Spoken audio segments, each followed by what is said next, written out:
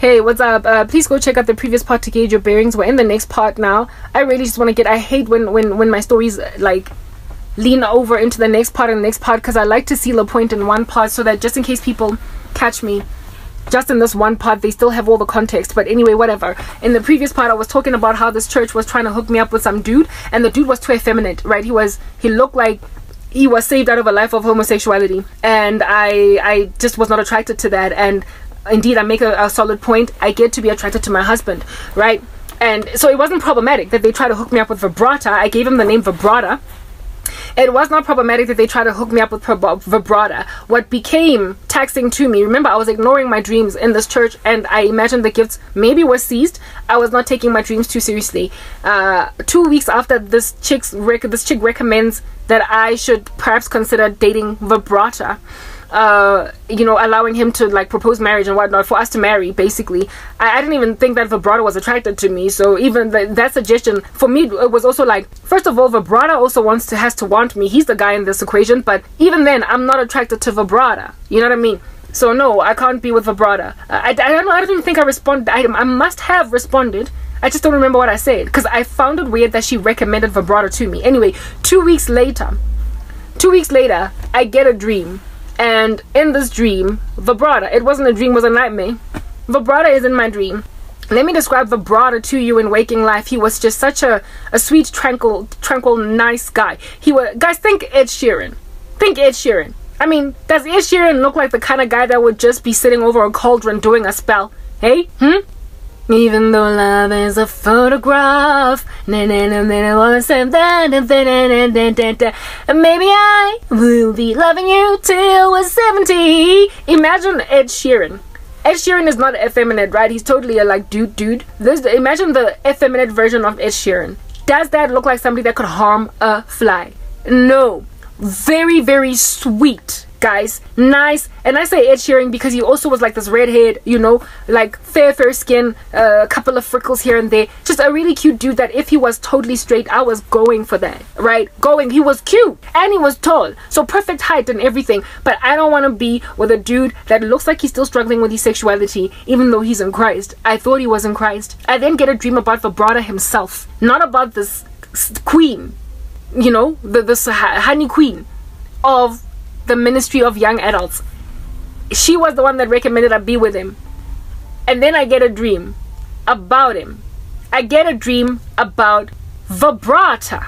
And guys, Yazi, in this dream, Yazi, the mixes of what I've seen, right, historically. There is this guy that I used to have massive feelings for at MTN that turned out to be a most prolific Satanist, and he had put a lot of witchcraft on me. I didn't know what was going on. At some point, I thought he was my future husband. I was seeing things that I was not supposed to be seeing in the spirit realm with him. God was exposing that he was into witchcraft, but like I said, in the beginning stages of my spiritual gifting, I underestimated what I was seeing, so I did not know what it was. If anything, I misinterpreted it to mean that it was confirming him as my husband.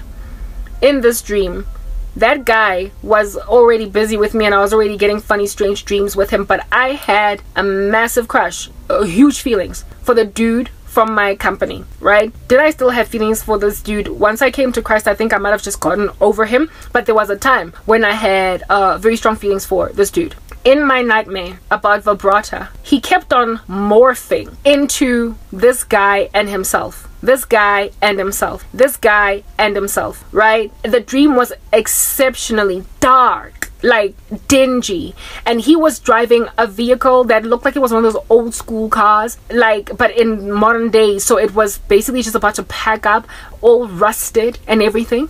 And in this car that he was driving, I was his passenger, and he was looking at me in the dream with this like menacing sort of kind of Joker smile on his face, and he kept on morphing in and out of this other Satanist guy that I had massive feelings for, that I used to work with at MTN. He kept on morphing into that guy and then himself, that guy and then himself. Remember, in waking life, I have no feelings for vibrata, and he's extremely effeminate. So I'm like not trying to be with a dude that is, a closet homosexual. I'm not trying to do that. Not again. I had a history with that. I spoke about that in my previous part. I'm not doing it again. But in my dream, he was so masculine. Witchcraft, it's almost as if though it tries to mimic or manifest a reality of what people wish they had in the eyes of the beholder, so that they see what is not but has been manipulated into their understanding. Here is a man that I had some pretty crazy feelings for, like just lofty, and it was one of the biggest feelings or biggest crushes of my life, frankly, this dude from MTN. And this Okie in my dream, vibrator, that I did not like at all in waking life, kept on morphing into this dude from MTN and himself. And he was so masculine, no touch of bouquet, no touch of effeminateness in him at all. Like, it existed very flagrantly so in waking life. None of it was in my dream. He was a man in the worst way. He was all thick, and he kept morphing in and out of this character of this other dude, to a point where the feelings, y'all be thinking Korobela is a black man's disease. The feelings that I had for the witch from my company, the sorcerer from my company, they just flooded into my heart in my dream. For vibrator, they kept on morphing into this guy, in and out, while driving me in this old school vehicle. I don't know where we were going, but I was being driven, and I kept on seeing the biggest crush I've ever had in my life be replaced by this guy every so often, to a point where the feelings I had for real once upon a time for this other guy, I now had in my dream for vibrator. And vibrator in my dream was masculine in a way that he is in waking life, and so therefore the qualms that I had with him in waking life were non-existent in the dream, and he was driving me everywhere. When I woke up from that dream, I was like, oh, what in the world did I just see? I was like, what did I just see? Why am I dreaming about this guy? I don't even think about him. Why am I dreaming about this dude from church? What's going on? And why was he, let's say the dude from work's name was Tarara. I was like, why was he morphing into Tarara's character? Tarara is a guy I had feelings for. Maybe I might still have feelings for him, but like, I'm actively trying to bury that stuff in the past. Tarara was a prolific witch. I, however, did not know what in the world I was seeing about Tarara. So long story short, what God was showing me in my dream is that there is a man that wants you to love him the way that you loved this other guy, but just like this other guy that I'm protecting you from, he's heavily involved in darkness. Guys, and you be thinking out here that black people are the ones into the stuff. I love spell. I love me tender, love me sweet spell. It turns out that Kimang Vibrata did want me, and Vibrata is the one that likely sent the queen of the young adults ministry to ask me, like, you know, when you send a girl over to talk to, like, as a guy, you send a friend that you know that knows your crush to talk for you. Vibrata did that. He was scared to approach me himself. I'm like, do you really like me? Like, that dude was so effeminate. I don't know, but bottom line is, it now absolutely did not matter if at all he had conquered homosexuality or effeminateness, because at the end of the day, so what if you conquer it, or so what if you actually truly have a crush on a girl if you are involved in the occult? I don't even think that Vibrata had feelings for me, because Vibrata was kind of, Vibrata wasn't saved. He was effeminate, meaning that whatever struggles he had with effeminateness or homosexuality, he could not possibly conquer them because he's not in Christ yet. So therefore, Vibrata wanted a wife to continue to play church, and Vibrata was successfully recruited into the occult, the coven in the church, and he was made to do a spell. Remember, I was telling you guys in my earlier parts, the church, if at all you are an effervescent Christian in a church where there is a coven running, and they can't turn you or they can't water you down, they will get rid of you. Well, before they tried to get rid of me, they tried to water me down or to handle me by us appointing me a handler, the handler of which would have been my husband. And when they looked around to try and find a man in the occult that belonged to their coven that was still single, Vibrata was the only one that I would ever consider. Not consider, but that was age appropriate. Do you understand? And so they tried to connect me with vibrata. So the dream that I got with vibrata, basically driving me, usually a vehicle in a car, in a dream where you are being driven instead of you driving, is a form of control, where it is that this person is going to be the one that's going to determine the course of my life. He's going to be my handler. He was appointed to be my handler, the one that would be driving the vehicle so that I could be subdued. He was driving, but the car that he was driving in the dream, like I said, it was old, it was rusted, one of those, like, it was like an ancient vehicle in modern days. And usually that level of regression evidences, again, witchcraft. When you dream about being in a school or your grandmother's house or an environment where you grew up as a child, whereas you're living in a different space now, it's all regression. It's like being taken back to a place that you have already progressed past. And I am now saved. I was now at that stage by then already saved, and I was looking forward to a future in Christ with blessedness in him. And they were trying to take me back to a place where I'm just doing things that are of the past now. I am stuck and stranded in my old ways, or in old defeat, the defeat of my old days. When I came to Christ, I became more than a conqueror. I became one that was pushing past barriers to entry. I was pushing past generational curses of my family, and that guy, if at all I had successfully been made his wife, would have made me stranded in the grain of my former life that was without victory over curses in my life. Old raggedy car he be driving, and the mix with the guy that I had feelings for was, I guess, what the spell used in order to inspire feelings for him in me. It was Corvela. There is a man that was deeply involved in the occult that I did have feelings for, and so when then he kept on morphing between him and that guy, it was supposed to inspire feelings in me. That's why I know what Corvela looks like, guys. That's why I know what Corobela looks like. Every time a guy slaps me with it, I just roll my eyes. I know what it looks like.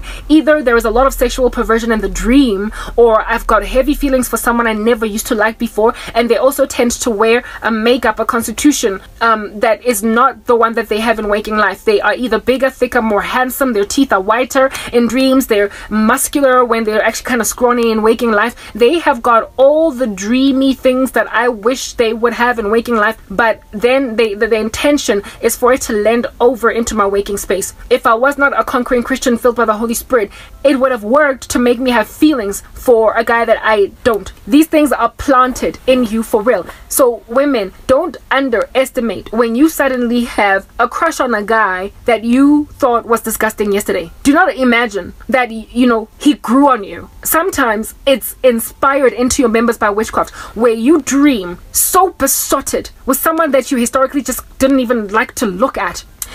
You wake up in the morning all of a sudden enamored with this person, and the feelings linger. They linger. And I will use an example that might be disquieting for some, but I have to use it. It's like a sex dream, like a wet dream. When you wake up from a dream that is very heavily laden with lust, you don't wake up okay. You wake up sexually aroused. In your waking state, you still have the feelings, and you likely also linger they likely also linger well into the day. And whoever it is that you were dreaming in these relations with, you will also think about them pretty much all the day long, because that's the thing about sex dreams. The sex in the dreams is so much better than what you would experience in waking life, and the feelings, the lust, the passions are also that much loftier. It's like a fantasy is lived out in your dream to a point where you linger after it in waking life, given that it is so unattainable in waking life. It is so unattainable in waking life. So therefore, the feelings that are inspired in your heart through a Corobela spell, they are so lofty in a dream, and they make you feel so good that, but however, are non-existent in waking life, that they linger well into your waking space and can make you look at a person that you looked at that way in your dream differently. In the absence of realizing that you gotta snap out of it, you end up falling in love. You end up dating the guy. You end up accommodating the person. You believe that it's your own emotions. So what's important is to recognize that it's like a dust that needs to settle. And in the season of it settling, you've got to avoid letting it lodge. So when you get a nightmare being absolutely enamored with a guy you didn't sign up for, that you never liked yesterday, let the dust settle and don't even look at him, avoid him, realize what this is, and after a couple of days it'll go away, maybe even a couple of hours. It is written in God's word that resist the devil and he will flee from you. Resist the devil and he will flee from you. I got so many such strange nightmares when I was working at MTN of strange random dudes in the office that for me it was like ew when I woke up, because I did not like any of them. And when I was seeing them in the office, because in a funny little strange way. And after a couple of days I got over it. But to these guys, that they're still kind of, I remember one dude was working in marketing, segment manager, like what, he knows who he is. Shortly after getting that horrific dream about him, where I'm now all besotted with him and I'm marrying him, my goodness, he kept on like frequenting, pacing at my desk, asking me questions. Basically, it's like he threw himself in my face so that I would finally be like, I don't know, look at him and suddenly see the love of my life. But all I wanted to do was avoid him because I had this funny dream and it was embarrassing. It was embarrassing to remember what dream I had about him. And indeed, after a couple of days, it just fled from me. It fled from me. So what you need to do is resist the devil and it will flee from you. You don't suddenly just start to have feelings overnight, guys, for someone that you never could have fathomed yourself with. I'm not speaking about a person that over time you start to realize that their smile is actually kind of cute. I'm talking someone that day and night, black and white, all of a sudden you be dreaming, bumping and grinding, what in the world? And the experience was amazing in the dream. You are going to, if you don't resist that, eventually end up doing what it is that you didn't sign up for. So that's what was going on with this Oki. Nobody else in that dream was around from the coven Yako Gereking, and I did not figure that dream out to be what it was, because like I said, at the time I was in denial about my dreams. At the time I wasn't, for me it was like it can't be, because these people looked so sweet. I told you, this dude, he gave off Ed Sheeran, but the effeminate version. You can't, I mean, a person like that, you just want to, no way under heaven you're going to go and imagine that they're involved in darkness. But only after I left that church, was I then able to figure out what in the world was going on there. First, they tried to indoctrinate me by training me, teaching me that this is a real deal, cessationism, there are no gifts of the Holy Spirit, etc. When my blog made it clear that that's not working, they started to kind of abandon me when I needed help. When I still kept on coming, they tried to hook me up with one of their cult members to be my handler. And when that didn't happen, well, that's when then they were like, she gotta go, because she keeps on blocking our strategies. She is praying for the church that is not praying for itself. And soon these women are going to figure out what's going on. Soon they're going to keep falling pregnant despite us stealing their babies, and we are therefore not going to be able to sacrifice the blood that we need to sacrifice to keep it running. I told you, this was a hard knock cult. It was deep, and you cannot run an extreme cult without blood being shed. So the babies that were not coming into the wombs of these women were not necessarily not coming in. They were being aborted. The conceptions were happening, but the women were not carrying to term. They were not falling pregnant because they were stealing the pregnancies before they could happen. Many of these cults will not go and kill a human being that's already been born. That's why so many covens operate near abortion facilities, or they work with abortion facilities.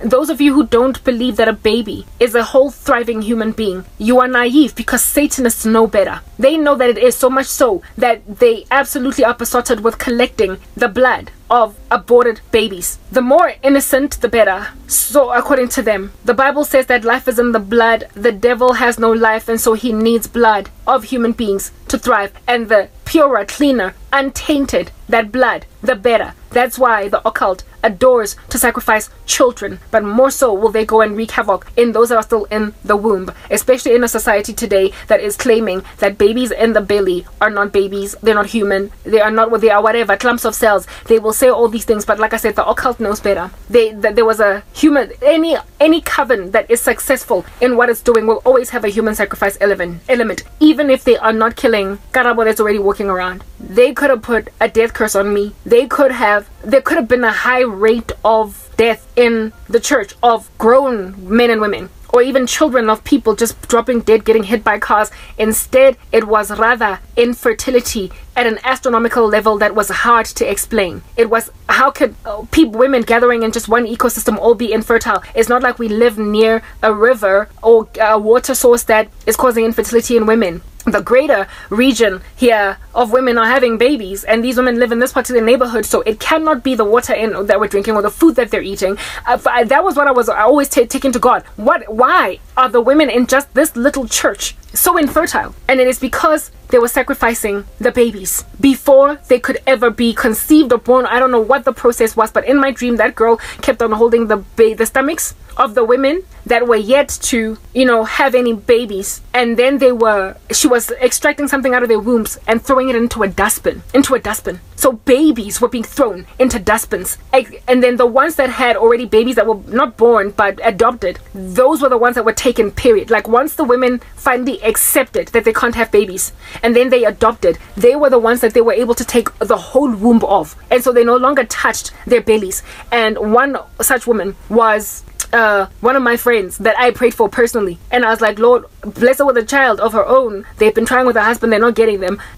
Yes, they've adopted the 2 twins, but give her the experience of pregnancy. I bet she wants to know what it's like. When after praying for her, I saw in my dream that they were not even bothering with her anymore because she had already adopted. It's almost as if though once they got to the point of adoption, that was a contract that they were entering into spiritually to admit that they're giving away all their eggs, all of them, to this coven. Yo, guys, yar. Yeah, okay, so yar. Hey, yazi, bosatani. I was praying and these things were being revealed to me. So now, if that's what you're doing in a church, if that is how you are running a church, if that is where the blood to Satan is going, the one person that's got a revelatory gift, like a gift of sight, prophecy, you're going to try and get rid of them. They tried to, They tried to water down my walk. They tried to marry me to a dude I wasn't interested in. And you know what? Like that dude, if it was anybody else, if it was some handsome dude that I could totally see where he's coming from, I would have been duped and deceived. I would have so God made sure it was somebody that I couldn't be attracted to. He was too much of a girly girl for my liking. Otherwise, if it was some cute dude, that dude was cute, but like manly man, I was gonna marry an unbeliever. I was gonna do it. I know myself. I'm not so strong so as to, I used to ignore my spiritual gifts so much that even if God had shown me dream upon dream of this dude being whack, I was gonna walk down the aisle and sing, at last. I was gonna do it.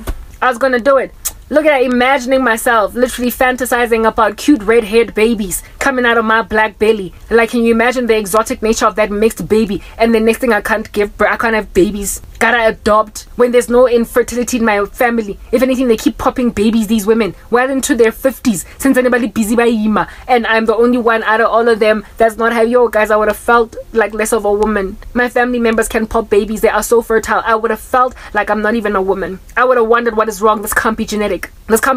I would have just had so many questions, ending up adopting when I could just go on right ahead and have my own babies. Anyway, that's what was happening. Like, we sontole, and I was like, oh, all right, whatever. Only after, guys, when I left the church, did I finally admit what I was being shown because of the way that they treated me. So if the persecution in that church never got to a height of basically me being thrown out the synagogue, I would have constantly second-guessed. I would have given them the benefit of the doubt. I would have chosen to love them. I would have chosen to protect them. And I would have chosen to imagine myself accursed, to dare dream like this about them. It was their persecution of me that made me conclude that they were doing this thing. So God was showing me all along, but I was saying, not these people. Not these people. When then, after finally I got out of the church, when everything had slapped me and they did not support me when I was going through a lot, that's what made me decide to finally once and for all leave and write about them now in my blog, but without calling out the name of the church. It was only at this stage that then I also dreamt about the recruitment into their coven of that 19-year-old girl that I told you guys about that used to attend this at the time that I was close with. I had a dream when everything of mine fell apart. Like, my life was so sad when everything was falling apart. It was so heartbreaking. And for me to have no one from my church supporting me, that was just sad. Okay. okay? It's one of those, like, you know, when you feel so guilty for not being there for someone that you had a spiritual obligation to be there for, like a church leaving one of their parishioners to starve to death and then waiting for the invitation to the funeral when this church member had cried, I'm hungry, and then they did not serve. You know, guys, Matthew 25 is gonna slap in the absence of repentance those pastors and that entire coven like no man's business. Matthew 25 says, when I was hungry, you didn't give me food. When I was naked, you didn't give me clothes. When I was in prison and sick, you didn't visit me. When I needed to be invited over into your house, you didn't give me hospitality. And these people are going to ask, God, when did I not do this for you? And the Lord is going to say, you did not do this for the least of my disciples, therefore you didn't do it for me. The scattering of the sheep in the last days is a real and dire concern. Do you understand? I was looking at the time there. It is a real and dire concern where pastors are going to blatantly walk right past Matthew 25 and treat their own parishioners like that. Be in a position to serve a suffering saint in the body, and because they are praying for your church and you are a sorcerer, you will let that woman's child die from malnutrition or go to school without shoes on their feet. Or you get my point. And they are going to be among those who say at the last day, Lord, Lord, have I not prophesied in your name? And in your name cast out many demons, and in your name did many mighty miracles. And God will say, depart from me, worker of iniquity, I never knew you. Not only did you disregard my daughter's needs, but when she was a member of your church, you absolutely 100% refused to answer her questions. Not only did you not support her when she was there for you, but you also, after her losing everything in life, everything, excommunicated her, even when she was no longer a member of your, she was no longer attending your services, and you excommunicated her in front of people that had privy or access to her blog.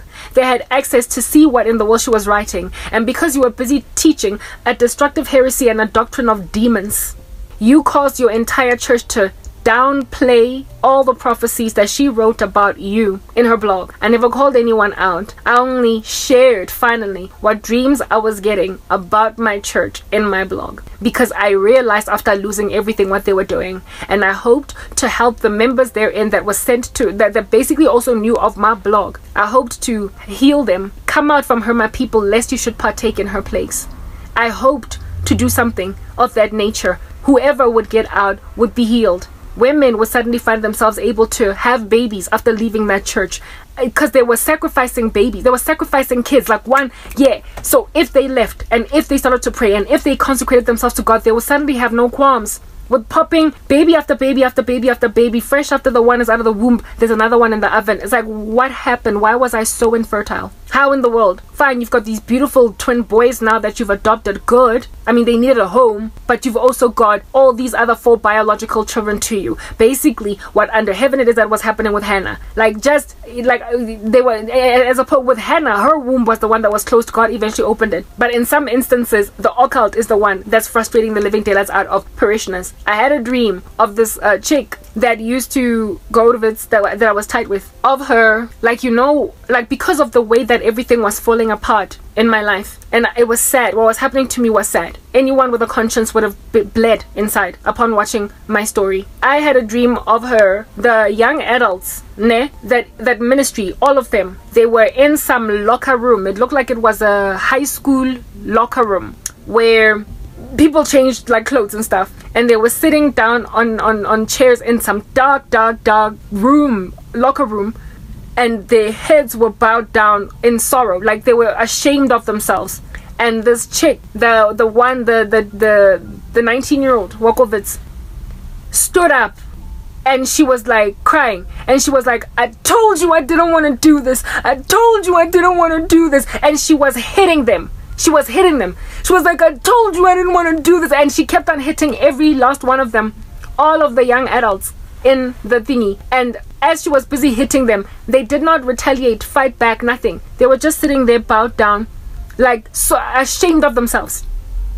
upon what eventually ended up happening to me. And this girl was so guilty, and also because we were so close and shared so much in common. And she joined the church because she was actually looking for a place to survive the sorrow at her house where she was living. The parents were divorcing and everything. I told you, she and her family was also persecuting her. She was looking for a place to fellowship, and she got recruited into the occult instead.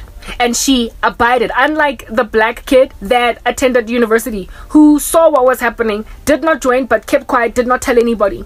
That I told you guys that I suspect the future for that boy is such that he's likely going to walk away from Christianity, apostatize, because of what happened to him in the church. He did not embrace the call to join the occult, but this girl did. This girl did. They recruited her.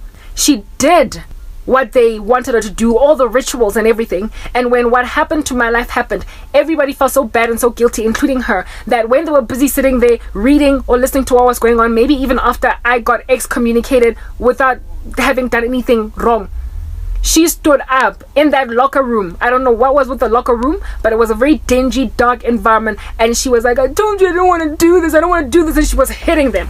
She was hitting them. And they were just letting her wrestle them like that. Next part.